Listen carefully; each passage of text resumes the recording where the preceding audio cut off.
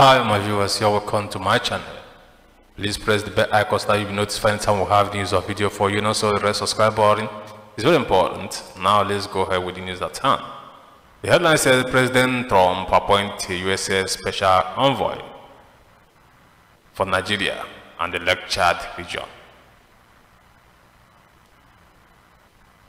Donald Trump, President of the United States of America, appoint a U.S. special envoy for Nigeria and the Lake Chad region.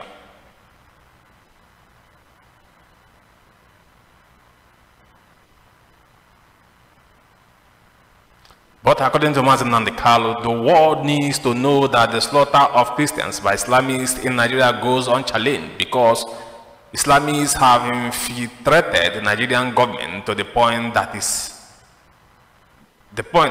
it has lost the capacity to enforce order, time to contemplate foreign intervention to protect life. And this is exactly the reason why Donald Trump appointed a U.S. special envoy for Nigeria and the Lake Chad region. These places are the places a lot of terrorism is going on. And the fact still remains that we are tired of terrorism. We can no longer take it.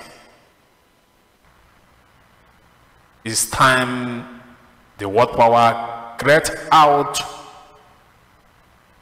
a country for the so-called terrorists and allow the children of God to be in their own country where people will not be afraid of dying, where people will not be afraid of coming to somebody's house, pointing him gun, killing him. This is not the type of country we want to live in.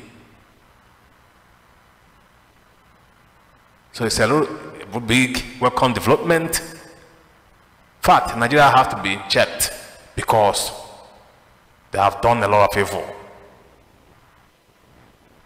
And this is the reason why you see Mazen and Kale every time talking, calling the Africans and the Nigerians who has urged to be aware that these people meant business. They are not here to play with us. They want to kill every Christian. The European world know about this. That's exactly why things like this happen. President Trump appointing a U.S. special envoy for Nigeria and Lake Chad region means he knows there are a lot of problems going on there, and the Christians are dying, and this is not what we have bargained for. We Biafrans want out. And it's good that the world powers come for a rescue, the better for everybody.